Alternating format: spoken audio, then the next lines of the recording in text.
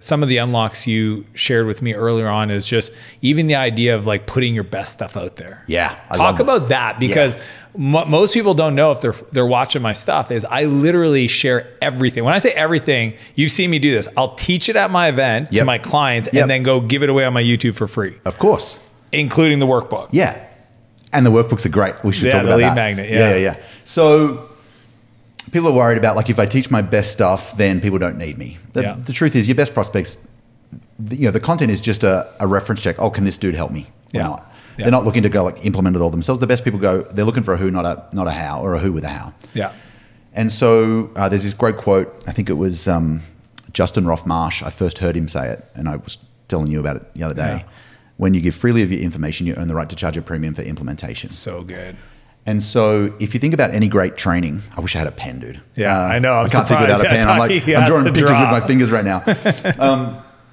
Think about any great training. It's got like 4 core chunks. Why it matters, because we've all taught stuff to people who weren't ready for it. Yeah. And so the why is about getting people thirsty for the stuff. What you need to know, which is kind of mindsets and how to think about it, how to do it, and then what to do now. Yeah. Came from Bernice McCarthy. She's a primary school teacher. But why, what, how, now is a great training. And so if you go, well, what's my marketing look like? I had this epiphany a few years ago going, well, if I'm delivering this great stuff to my clients and I want my marketing to bring me more people just like these guys, if the content was great for my clients, surely it'll be perfect for these guys. I mean, it would attract the perfect clients. Right. And so here's the thing. I think a lot of coaches are running solo or very small team. And so you don't have like unlimited resources or time. Yeah. And so we're making content for our clients, and then we're making like sales content for our funnel, and then we're making marketing content. Like, we're making a lot of stuff. A lot of stuff. And so if we can just take that that format model of why, what, how, now, and we get a pair of scissors and just cut down the middle. And in public, we give the why and the what, and the how and the nows for clients. Done. And so we make too much. We make more than we need to. I think most coaches create too much and market too little. Oh, so good. And so if we can just take the stuff we've already given to our clients, I've seen you do this, I do the same. Every week there's a show, and it's the why stack from our training and the 5 key points from the training.